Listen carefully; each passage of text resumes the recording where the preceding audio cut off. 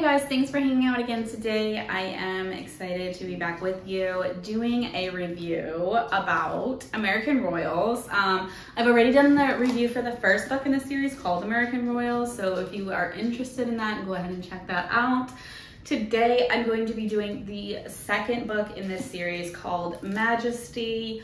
I really like this book. I actually really like this book better than the first one, and I simply think that's because we really learned about the characters in the first book, and we kind of just like had to get the backstory. We had to get a lot of information about it first, and now that I have that, I felt like I was more like connected with the characters. I was really excited to see where their stories went. Now I listened to this on audiobook. I didn't actually physically read this book, and I do suggest doing that because they did different voices for all the characters, and it really just like helped me get more into the characters, and it made me feel more connected with the characters because I'm like, oh yeah, that's that character, or that's that character type of thing.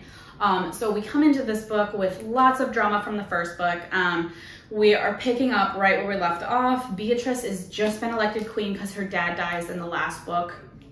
And we see her journey into being queen, and there's so many sacrifices she's gonna have to make and so many choices she's gonna have to make and just things she has to do as queen that is really making her question, like, do I wanna be the queen? Is this really worth it? Or do I just want a normal life? Her sister Samantha and her brother Jefferson, they're twins, and they're like kind of the spares, and so they kind of just get to live their life however they want. And she really sees that, and she's like almost in a way envies it because she's just like, I wish I could make my own choices. And Samantha kind of envies Beatrice because she's like, oh, you're the most important one kind of thing. So it's like they almost both kind of want each other's lives, but don't ever really discuss that with each other. But we do get to a point in this book where they kind of do discuss that and they kind of bond over it. So it's kind of cool that they finally get to that point with each other. I just saw this and I'm about to just set the book up there.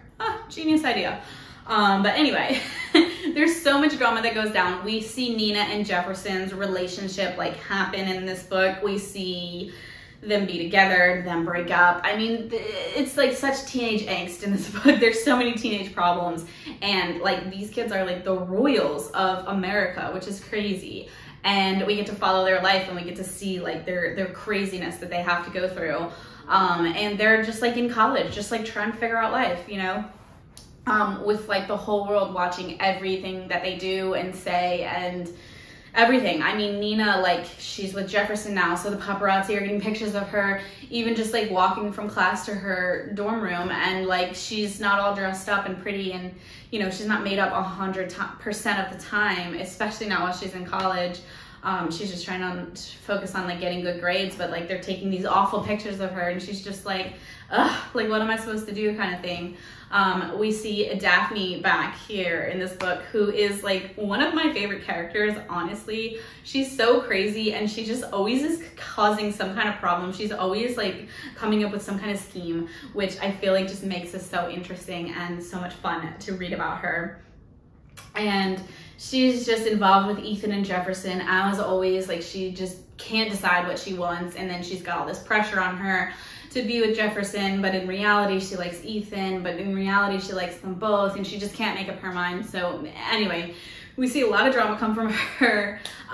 Jefferson, not really my favorite character. I feel like he's very shallow, and just like there's not much substance to him. I'm sorry if your opinion is different, but that's just my opinion on him.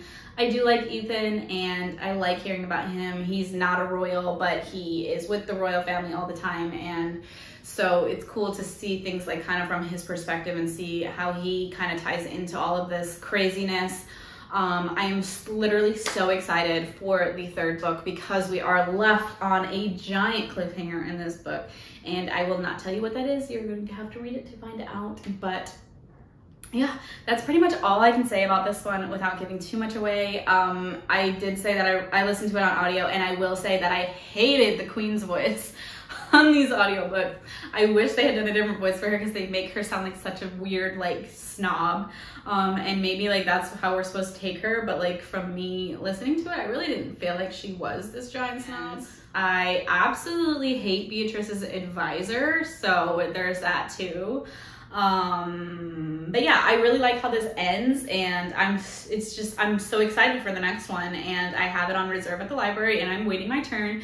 So I'm waiting for that to come in, and then I will read that and give it a review for you so you can see if you would like to read it as well. But this is a great series. I'm so excited that I found it and read it and can review it for you. So that's all I have to say about that one, and I post every single day on my Instagram, so I'd love to see you over there.